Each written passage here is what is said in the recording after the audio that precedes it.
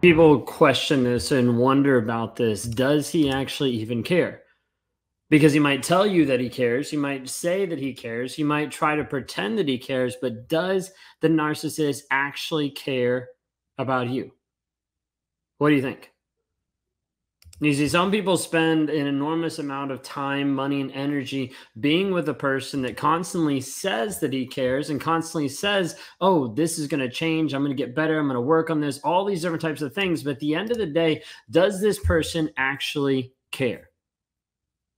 I want to share with you a couple of things when we talk about narcissists and narcissists actually caring about you, to hopefully have you reframe the thought process about what you're dealing with and does he actually care or not. The crazy making, the hopelessness, the confusion that you're in right now, I want you to consider a couple options that might help you moving forward with this question of does the narcissist actually care? The first thing I want to tell you is get really clear on the facts. Now, what I mean by that is what is the actual evidence that you see in the relationship that proves that he actually cares?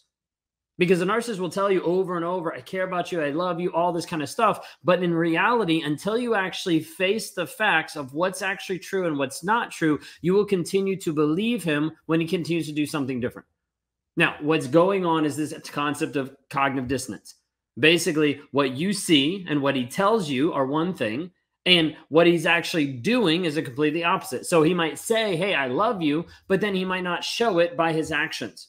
Cognitive dissonance. And so you're left thinking like, wait a second, do I believe his words or do I believe his actions? What do I actually believe?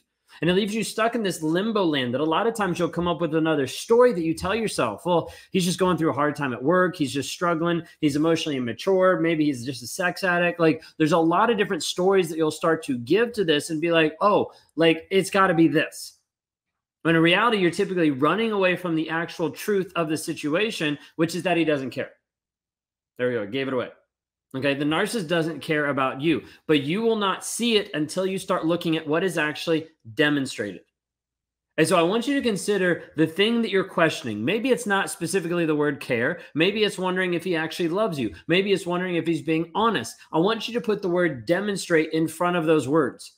How does he actually demonstrate honesty? Well, he's not really being transparent about what he's doing. So then he's not honest. It's amazing when I talk to a narcissist and we're trying to get down to the root cause and the root problem. And he's like, well, you know, I stretched the truth here. I didn't really share everything. And all of a sudden, like I walk them like 5 minutes sometimes to try to get them to a place of being like, yeah, I told a lie.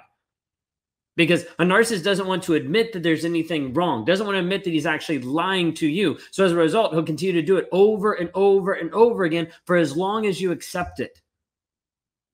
And so you need to understand when you're questioning yourself and when you're questioning the relationship of like, hey, I don't really know. It feels like he cares sometimes and then it doesn't. It oscillates back and forth. We have these amazing times and then we have these awful times. He can be loving on me one time and then he can be screaming at me the next. And I want you to consider that you might need to look at what the actual facts of the situation. Like take a look and say, what is actually demonstrated? Like, what has he actually shown me consistently in this relationship? What has he actually demonstrated of how he cares about me? How does it actually match up? What is the evidence? Like, when you think about it, consider taking the phrase, consider taking the idea and writing it down on a piece of paper. And once you have it written down on the piece of paper, start to write underneath the facts, the evidence, the things that have been demonstrated to support or deny that statement that you've just written down. Because when you do this, you start to take yourself out of just the emotion piece. You start to write it down and you start to look at it logically. And you're like, okay, I know this in one aspect, but, and we have to be able to connect the heart and the head. This is a hard thing to do. For me, this is a battle that I've been battling for a long period of time of how do I actually connect my heart and my head together? Because for me, it is hard to tap into the feelings. So I want to logic my way out of something and not bring my heart into it. On the other side, you're at the place where you've brought your heart into it so much. You've given your time, your energy, your money into this relationship, and he's shown up in a way that has been abusive, manipulating, gaslighting, and left you with nothing. So I want you to consider, you need to write this down. Now, the reason why we have people write things down, we do a couple different things. One, it helps you when you watch something. So you're watching something right now. I'm speaking and you're hearing, okay? Watching and hearing. Then from there, to be able to learn this, you need to start actually writing it down. What is the phrase? What is the thought that's actually going through your head? And then as you do that, what are the facts that support this? This engages different aspects of your brain where now you're looking at it at a different state. Logically, you're hearing me talk about it, then you're writing it down. And the next thing is you need to actually say it. You need to read it out loud. Sometimes I'll have people read it out loud into their own phone, like do a video. That way they can actually hear it back. Sometimes it's telling it to another friend. Sometimes it's just speaking it into the mirror so you can actually hear the words that you've actually written down, because sometimes it hasn't completely hit you. And you haven't actually got this to be able to connect it all together. So like you need to be able to understand, like helping you move forward is essential of getting really clear of the facts. Absolutely clear of the facts. So I want to invite you to do that. You can do that in some of the challenges that we have. You can go to escapetoxicity.com, which is our 7-day challenge for $7. Just to be able to help you start moving forward in your healing process, to help you actually grow and develop who you actually are going to be. But you need to get to the hard truth. What is actually real? What are the actual facts of the situation? Like until you see the actual facts of the situation, you will typically stay stuck in the relationship much longer than what you've ever wanted to be.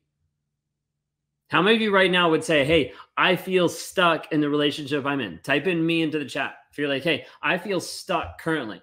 Maybe it's I feel stuck emotionally. I don't know how I can actually leave. Maybe I'm stuck and it feels hopeless. Type in me into the chat. Maybe you feel stuck because you feel crazy, because you're like, no one else sees this. I'm the only one that sees this. Maybe you feel stuck right now because financially he's taken your money. He's got control of the finances. Maybe you feel stuck because of what he's done to you sexually. Type in me into the chat. Understand, you're not the only one. And I don't say that to diminish you. I say that to mean there is a lot of people that are going through the same shit at the same time that can be free.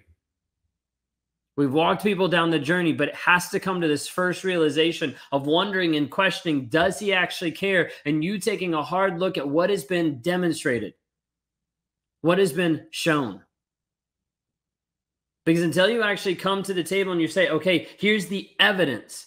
Like I see the evidence of what's actually happened. We don't have anything to work with.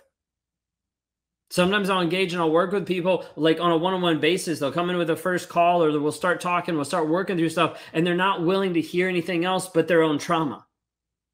And while it's important to be able to say it and state it and work through it, there's also a piece that like we have to take the focus off of him and we have to start putting it onto you. How are you going to grow from this? How are you going to change from this? Or are you going to stay stuck forever? Because that is your option. But it doesn't have to be your fate. When we talk about engaging with toxicity and engaging with a narcissist, it is super hard for people to get free, because ultimately they're typically telling themselves a story that has been impressed upon them, lies that have been told upon them, and they feel like they are completely stuck. It's time for you to get unstuck. It's time for you to actually get free.